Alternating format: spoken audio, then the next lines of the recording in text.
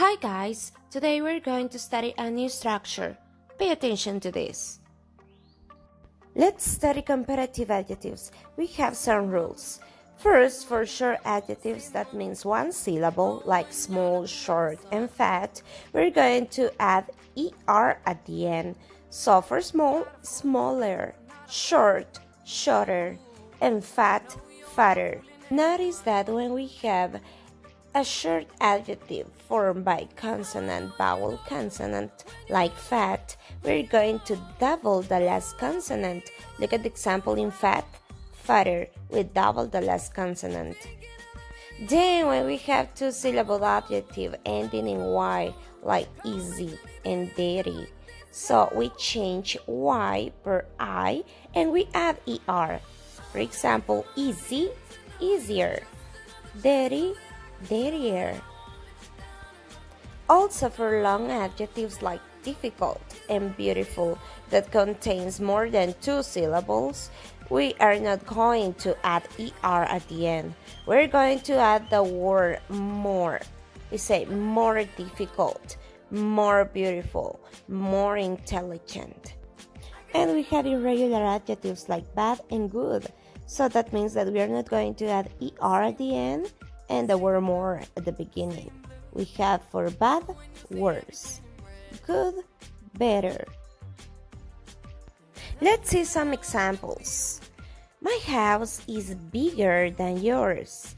The adjective big is formed by consonant, vowel, consonant. So that means that we have to double the last consonant. That's why we have double G, bigger. Your grade is worse than mine. Remember, we are comparing two things, two objects, two animals, two countries. In this case, your grade and my grade.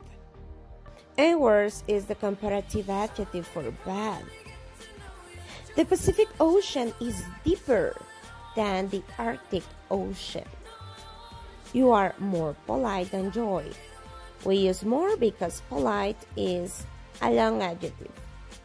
My brother is taller than I am, but he's older too. A rose is more beautiful than a daisy. And the last example, the earth is larger than the moon. As you can see in all the sentences, we are comparing two things. It's important to use the verb to be, then the comparative adjective, the word than, and the second object. Now let's study superlative adjectives. For this, we're going to use that at the beginning, and for short adjectives, instead of er, est. The longest, the largest, the driest. In this case, we change y per I, remember, and then we add est. The biggest, we also double the last consonant. And for long adjectives, instead of adding the word more, we say most. The most beautiful, the most crowded, the most expensive. And for irregular adjectives, we have the best, the worst. We need to memorize the irregular adjectives. Now let's see some questions. Look, which country is larger, Australia or Mexico? So the answer is Australia is larger than Mexico. So we are comparing two countries. Which country is the largest in the world? So that means for a superlative adjective, Russia is the largest country.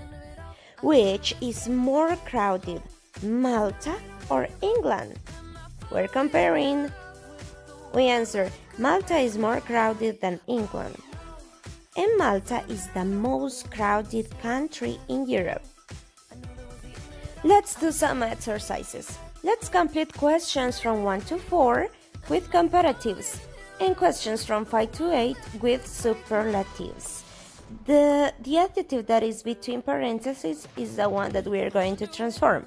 For example, in number 1, which country is smaller with er? Monaco or the Vatican City. Then from 5 on, which is the highest, because it's for superlatives. Which is the highest? Mount Aconcagua, Mount Everest, or Mount Fuji? Now guys, take notes of the class and also write these exercises on your notebook. That's all for today. Thank you so much.